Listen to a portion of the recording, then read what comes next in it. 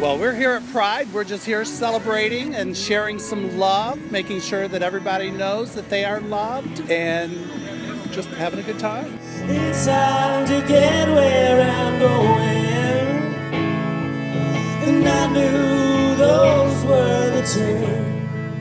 I think it's important for the community in general to show that not everybody is the same. And oftentimes people in the LGBTQIA community have felt a sense of being ostracized by their families or even by their faith community. Well, our church has been involved since the very first March for Equality in 1986 when it started out at Central Park. And several of us were involved in that. I was in seminary at the time, and we're glad to have that continual witness of God's wildly inclusive love. It's really a thrill for us to see so much support here, especially after what happened in Orlando and the tragic loss of lives.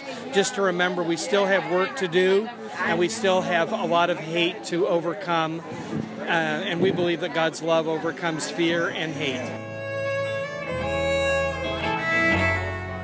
I was really impressed with the number of corporations who have shown support, especially companies that show that it doesn't matter who you are, that you are welcomed and you're going to be able to be who you are working in that company. That didn't happen 10, 15 years ago. We had companies who were openly discriminating, and now we have companies who are openly celebrating. With you.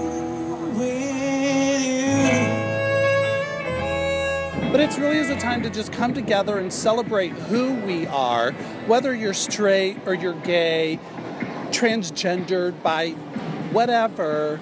We're just celebrating everybody, and we're just make sure that everybody knows that they're loved. It would be better to get there.